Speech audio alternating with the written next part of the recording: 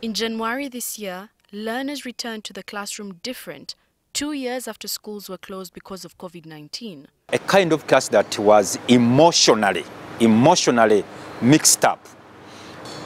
These children had a lot of trauma during the lockdown. Government set a timetable that was hoped would enable to catch up on lost time. However, in September, Mubende district reported an Ebola outbreak with some learners catching the disease. By 4th November 2022, at least 23 Ebola cases had been registered in 5 schools in Kampala, Wakiso and Mubende districts. Of these, 8 children have died while 11 others have recovered. Now just shy of a month to complete the 3rd term, the learners will be required to sit the last examinations of the year, even if some had just done their mid-term exams. This because the Ministry of Education decided that schools should have to close by 25th November. Some schools or some teachers have been in the process of revising with the children the mid-term assessment. Now before even the revision is concluded, now we have end of term coming very soon.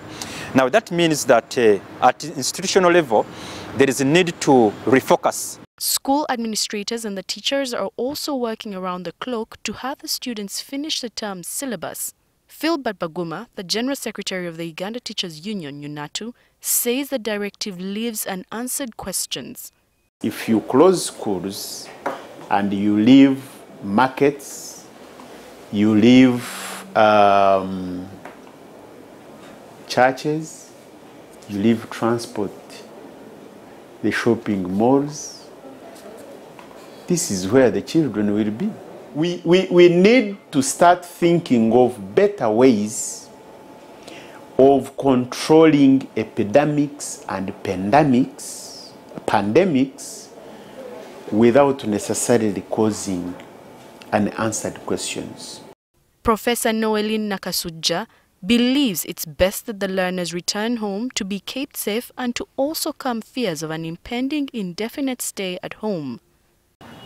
2 weeks drop for me, I think, creates more safety for the child as well as the parent in knowing how, guarded their child may be in containment of this. Because when they're in school, there's also always lots of stories that are going around, which may actually make them more anxious about the whole situation. Philbert Baguma says the closure of schools for almost 2 years and this term's early conclusion will have an effect on the learners. We shall have a series of learners who continuously leave some uncovered work in every class.